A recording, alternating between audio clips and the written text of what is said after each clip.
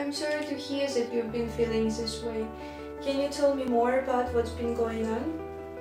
It's just everything, you know. Work is overwhelming and I can't seem to find any joy in things I used to enjoy. I feel like I'm stuck in this never-ending cycle of sadness. It sounds like you're carrying ahead a lot. Can you pinpoint when this feeling started? I don't know exactly. It feels like it's been building up for a while. Maybe it's the stress at work, or perhaps it's just me. I can't shake off this constant feeling of emptiness. Did you know that psychotherapy is more effective than influenza vaccine? In 2007, Bumble made a review of past experiments to compare psychotherapy with medicine.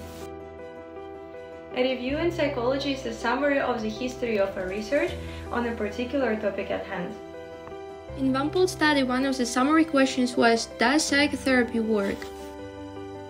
The results showed that psychotherapy is more effective than many evidence-based medical practices, including almost all interventions in cardiology, geriatric medicine, asthma, influenza vaccine, and cataract surgery, among other treatments.